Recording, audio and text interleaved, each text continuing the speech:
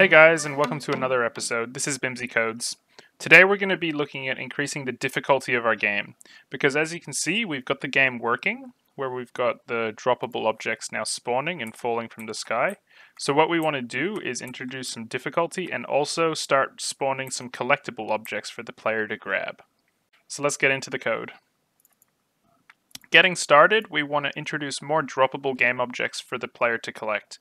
So we want to turn this singular public game object, droppable, into an array of droppable game objects. So let's call this droppables. Now, while we're spawning the droppables, we want to associate those with some weightings. So let's go ahead and introduce another array of integers, and that one we're going to call weightings. Weightings. You'll notice straight away as we've changed this from a singular droppables game object to the droppables array that we're getting an error in our instantiate method. So let's go ahead and change this one over here from droppables to droppables with the square brackets and 0. So that'll just reference the first index in this array that we create. Now what we're going to want to do is introduce the logic to spawn one of our droppable game objects based on their weightings. Now these two arrays need to be identical in size for this to work. So let's add some new variables into the scope of this update method. So we want to add a weighted sum here, and that's just going to pull all of our weightings and sum the value of all of the integers inside that array. So let's call that weighting, spelling that wrong, weighting sums, or sum equals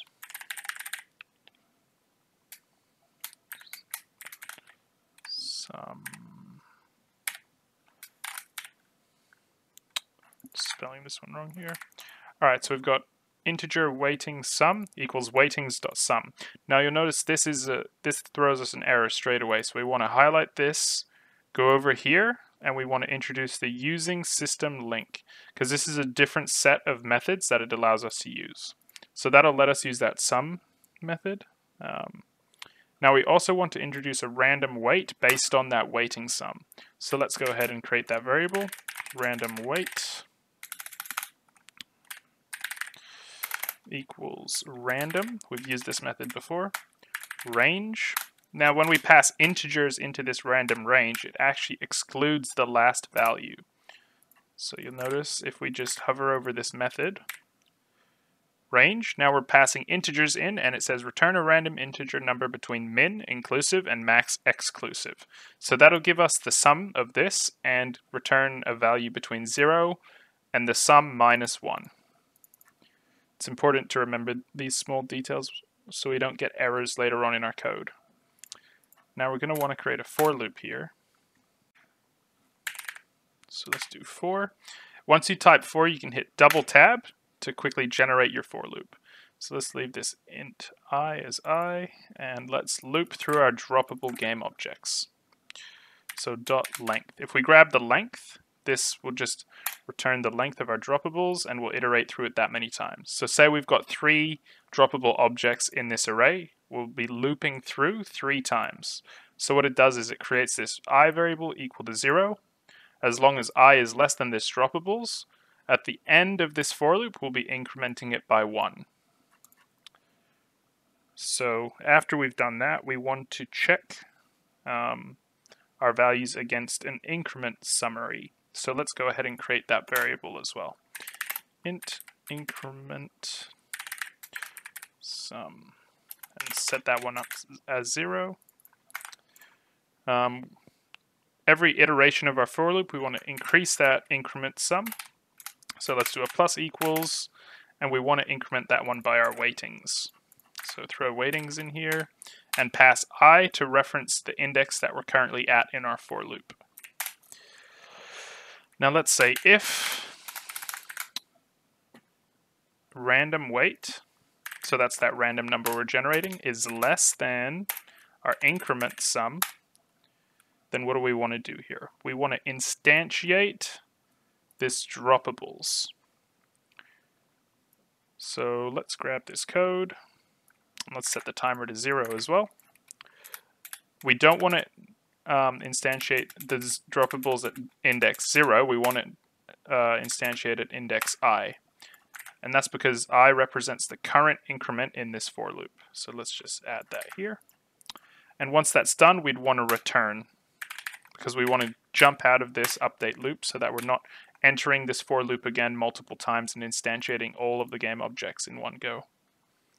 So I think that looks pretty good. We can go into our code and test this out. So going back to our game, the first thing we have to do is update our droppable spawner class. You'll notice we've got these two arrays here now, so that we want to make sure they're the same size. So I'm going to set them to 3, because at the moment we've got 3 droppable game object prefabs.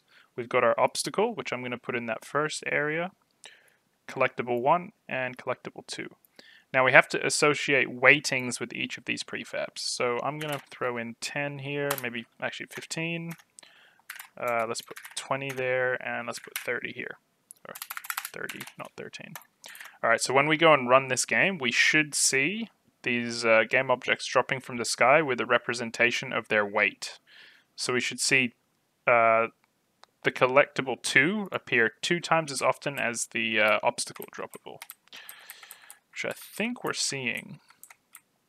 Collectible 2 is still pretty slow. It falls quite slow, so we might want to adjust that rigid body later on. Yeah, so this is working quite well, actually. The next thing I'd like to implement is the progression system for our game. So this is actually quite easy to do. Let's jump back into our droppable spawner class. So how we want to implement this is by introducing a second timer that tracks a time, and once we hit the max time, we'd want to reduce this value, this one float, so that eventually we start creating more and more blocks as the game increases, and it gets to a point where you can no longer win. So let's get into it.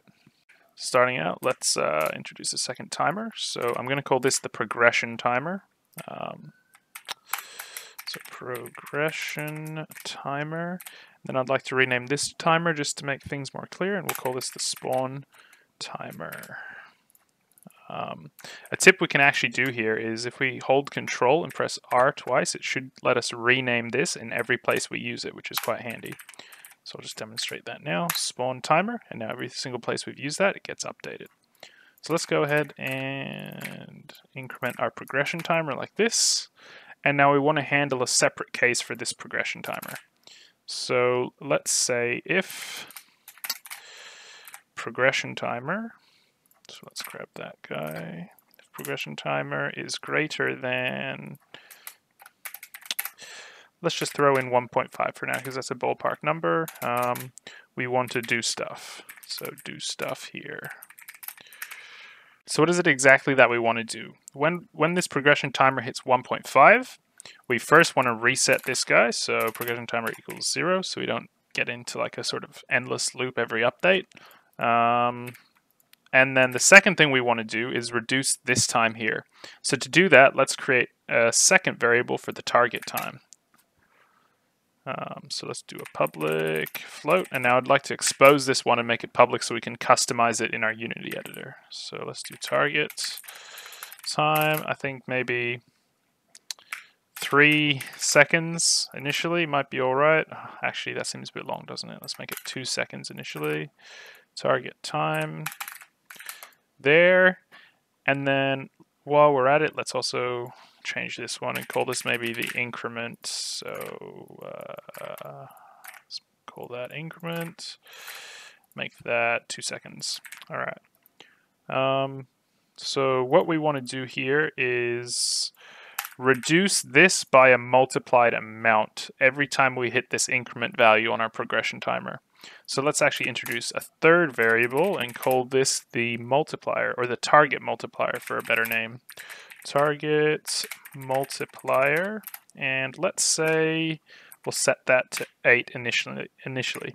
Now this target multiplier sort of represents the value in which your game will progress. So the smaller this value is, the faster your game will progress. And we can also adjust that by decreasing our increment here, or decreasing our target time. So we've got a lot of sort of variables we can use to customize how the game progresses.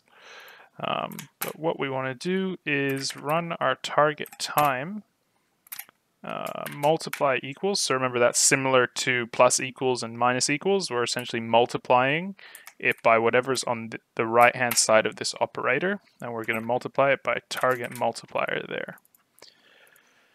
And I think that's all we need to get this working, but just in case, I want to sort of put this one in a debug log. So let's remove this debug, and I'm going to just replace it with this here so we can visualize what's happening to this target time in the game. But I think that's all we need. So let's go test this out.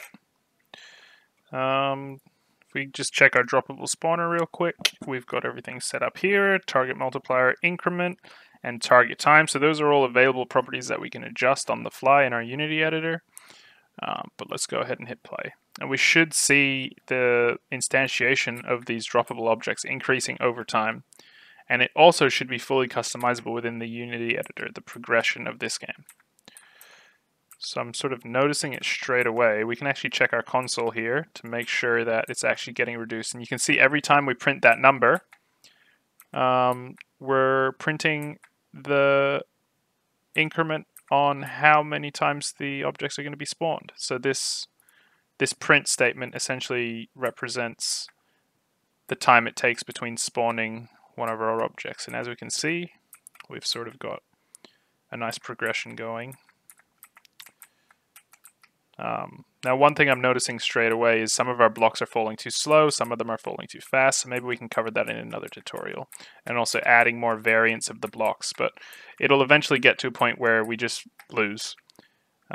Once we hit 3 red blocks, it should be game over, but we haven't implemented that yet, so we'll get there.